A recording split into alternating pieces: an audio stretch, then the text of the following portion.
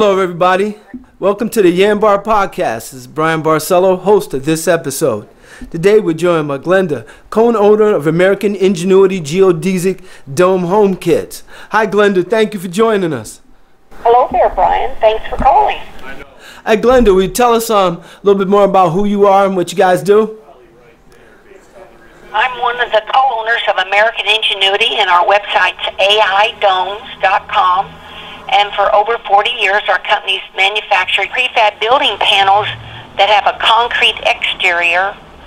And when they're assembled, they make this very strong, very super energy efficient home that has no roof to burn or no shingles to replace.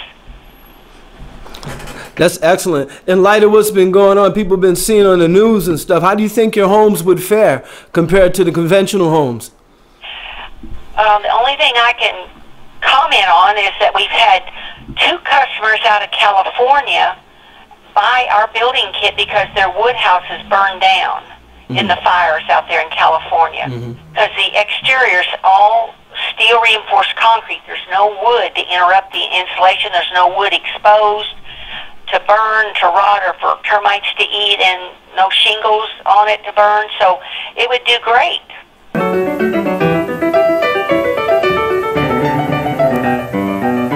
Following nature's own blueprint, domes can shelter enormous spaces using minimal materials.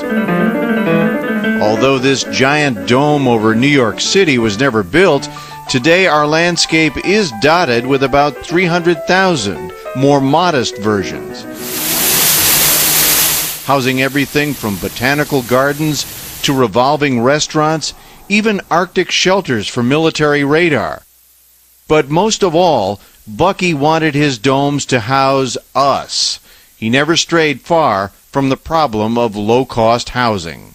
The thinking of the total world, thinking of the world as an integrated system, thinking about our interconnection, thinking about shelter, not a local problem, but how do we house 1.5 billion people that don't have proper shelter? From his eco-friendly houses to his fuel-efficient cars, it seems as if Bucky's 20th century proposals and our 21st century problems may have finally achieved a kind of synergy, something he'd like since he invented the word synergy too. And while the bubble may have burst for some of Fuller's ideas, back in Pleasantville, New York... Do you think this is the future or the past? I think it's the past that was forgotten that needs to be the future in order to have a sustainable future for them. Bucky loved to point to the image of the Earth as seen from space. To him, it was a reminder that here, under the great big dome of the sky, we are all in this together. People say to me, I wonder what it'd be like to be on a spaceship. And I say to you, you don't really realize what you're doing. Because everybody is an astronaut. You all live aboard a beautiful little spaceship called Earth. Now, as far as cost, is it comparable to a conventional home? A custom house, but not a houses built in a subdivision where they build 5, 10, 20, 50 of them at one time, because then they have reduced material costs, reduced labor costs. This is about the same price per square foot as a custom home, and they get more. A custom house rarely has insulation that's worth 10 inches of fiberglass batting. That'd be like a 2 by 10 wall, because that's what our insulation is comparable to. It's R28, and it's comparable to 10 inches of fiberglass batting, but there's no wood to interrupt our insulation. So for about the same price per square foot on a custom box-shaped house, they get a more energy-efficient, super strong building. The exterior panels, not doors and windows, not framed walls out there where doors and windows are installed, have a 225-mile-an-hour wind F4 tornado warranty. Wow. So how about energy savings? We have on our website actual energy bills for maybe 5 years or more of our office, 3,700 square foot buildings where we can cool them for less than $85 a month in the hot Florida summer months to 74 degrees during the day when we're here Monday through Saturday, but 77 degrees at night and on Sunday. And then on our website we also have bills for a 40-foot dome home, 34 dome home, and various other information. The bottom line, our domes can be cooled for at least 50 to 60% less than a box-shaped house.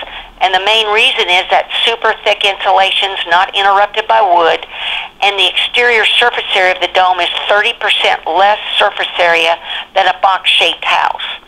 So that's why it's so efficient. Incredible. Now, how about financing? That's the single biggest hurdle to building a dome, because we've sold over 800 kits in 47 states and 15 foreign areas as far as Australia, and these become permanent homes. Rarely do people need to move to sell them, so as a result there's no resale value, or comps it's called, on the dome. Therefore, lenders are conservative and want a big 25 to 35% cash down payment based on the finished price of a house. So a simple little $100,000 house, they want $25,000 or $35,000 cash down payment, and most people don't have that kind of money. So that's why you don't see, thousands of these built in every area that needs them, like in California out west where all the fires are, or in the hurricane-prone coastal areas, or in the tornado belt in the mid-United States. Wow, that almost seems insane. It seems like those type of houses would be mandatory, because they can withstand. Tell me something about zoning. Is there any problems about putting up a dome structure in certain areas? Oh, sure. Zoning even relates to even box-shaped houses. Zoning definitely sometimes wants specific type roofs, shingled versus tile versus whatever, for certain pitch for that box-shaped house, certain square footage. So yeah, zoning has to be checked before a person buys land to make sure that it will accept a round concrete dome on the property. One of the features I love about the house on the dome structures is that, if I'm not mistaken, there's no gap in between the walls, so you don't have any pests or rodents or anything living in there. Is that true? Well, you mean on the outside shell, the wall that we have is continuous. That's right. It's 7 inches of white rigid expanded polystyrene insulation, not urethane foam, not styrofoam. And then on the inside, half-inch Densarmor, special Densarmor drywall that's moisture-resistant, mold-resistant, and on the outside is 3/4-inch concrete reinforced with galvanized steel mesh and fiber, so it's continuous. There is no cavity there. If you're talking about inside the building where the kitchens and bathrooms and bedrooms are, those interior walls are regular framed walls, regular 2x4 framed walls with a regular drywall on them. It's built on site per the layout that each person chooses. I see what you're saying, yes. So the outside is, somewhat impervious. So you shouldn't be having any intrusion from the outside as far as rodents or insects or anything like that. Oh, good point. Right, it's continuous, it's solid. Right. And the footers there, now where there's basements or frost lines, there's a stem wall has to be built to get the footer below the frost line, just like a box-shaped house, because if the footer's not below the frost line, then the footer and the slab will move up and down based on freezing and thawing of the soil. Then you can have openings in the footer and the slab where stuff could come in the building, I guess. But nope, I've never heard of. There's no cavities, right? Oh, that's great. Once again, thank you for doing this podcast. Will you tell us once again where people can get in contact you to talk to you about purchasing one of the kits? Yeah, our website is aidomes.com, and on there's a button to click on for Contact Us that has the phone number and our email address.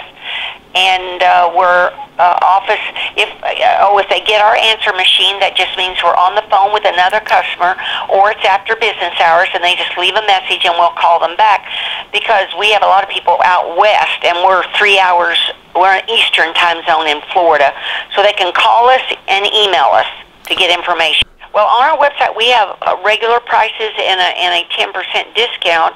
Ooh. A discount on the plans themselves, but the the kits, like a 36-foot in diameter dome, can either be when it's finished with local materials, either be 2 bedrooms, 3 baths with two or 3 bedrooms with 2 baths, and that kit without shipping costs would probably be, with building plans, probably about $42,000. Now, if they need an engineer seal on the plans, that's a separate price. Now wait, Brian, that's just the exterior shell, because then on site they've got to buy the land, they got to do site preparation, put a driveway in, and then put a foundation. Our standard foundation's a slab, and then the dome, these exterior walls and roof panels are installed. Then the subcontractors come in and do the plumbing, the framing, the electrical, install the interior walls, bathroom fixtures, kitchen cabinets, and finish the inside of the house just like a regular house. So the price I gave you is just for the kit, the building kit that includes all the prefab panels for the exterior walls and roof. Does not include any doors and windows or any interior items, because we figure people should not pay shipping costs on things they can buy locally at Lowe's, Home Depot, or eBay, or Craigslist, etc. Good thinking. And thank you for that clarification. You bet. It's our pleasure. And we have an introductory email that we send out that has important links and information from our website, because our website's extensive. AIdomes.com has about 150 pages of information, has over 120 stock floor plan layouts for the 10-size dome kits we manufacture. Once that kit's assembled and finished with local materials, we have tiny domes from 172 square feet up to over 2,900 square feet in one dome. Oh, and I almost forgot to mention the warranty. If I'm not mistaken, it's something about 225 miles per hour, and I believe it was F4 category winds. Is that correct? Tornado, that's right. On the exterior prefab panels, not doors and windows or frame walls around doors and windows. We had 2 domes that were built in the U.S. Virgin Islands and British Virgin Islands that went through 2 Category 5 hurricanes in a 12-day period with no damage when the areas were destroyed. That was Irma and Marie last hurricane season, and then Irma came up through South Florida, and one of our domes was in the Florida Keys, and about 25% or so of the Keys was destroyed, but no damage to the dome. So these aren't just hypothetical numbers here. We have actual, on our website, actual pictures of these domes that have gone through these hurricanes with no damage. Wow, tried and true. Yep. Excellent. Glenda, thank you so much. My pleasure. We appreciate you coming to the Yanbar podcast. Thank you so much, Glenda. Thank you, Brian. Have a great day. You too. Bye-bye. Hey, everybody. That's it for this episode of the Yanbar podcast. Be sure to tune in next time, and also be sure to tune in to our previous podcasts. Once again, my name is Brian Barcelo, and reminding you guys, the Yanbar podcast is the place where you make it happen. Peace.